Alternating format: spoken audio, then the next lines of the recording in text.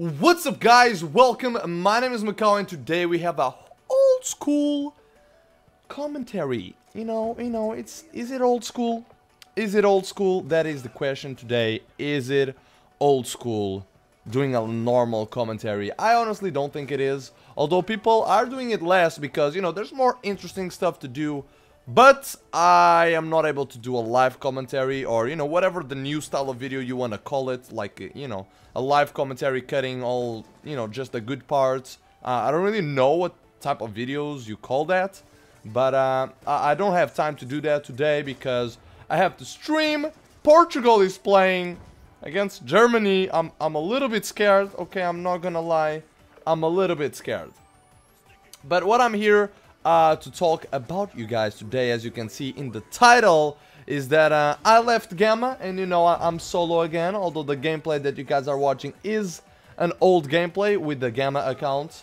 But yeah, I left Gamma and I didn't want to make, it's not that I didn't want to make a commentary about it, but I thought there was no need to do a commentary about it. But apparently there's a lot of questions, a lot of people want to know the reasons and just overall stuff like that. So this commentary, I'm gonna cover everything through why I left Gamma, what has been happening, and what's the hopes for the future, what's going on, what's gonna happen, all that good stuff. Okay, so let's start from the beginning. When I first was recruited to Gamma, what was the idea, what was the objective of the team?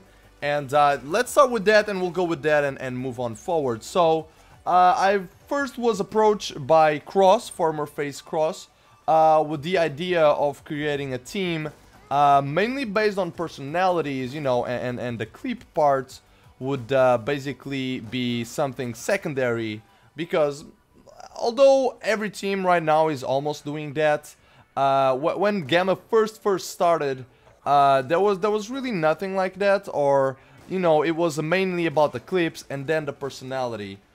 So Cross approached me with the idea, and he said, that a ton of people with a lot of subscribers, each and every single one of them, including Pamaj, was in the team. So of course, I was very interested. This was after I got dropped from Optic, and things weren't looking that good. I was in Obey, but nothing was really happening with me. Like, I wasn't really doing anything besides just streaming and just trying to go hard on Twitch. So the team starts, we start uploading videos, we actually start growing really well. Like, our videos, every single video was getting like over 10-15,000 views, a lot of likes.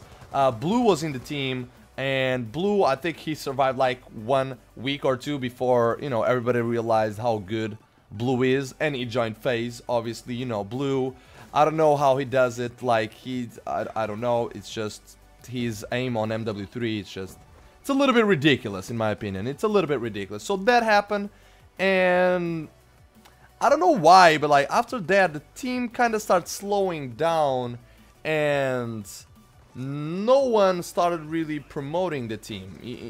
We had, I believe, at least 5 guys almost with over 100,000 subscribers, and nothing was really happening. Nobody was really promoting the team, and the content that was being uploaded to Gamma was mainly Call of Duty and like a news type of videos, and then people start leaving because nothing was really going on, nothing was really happening.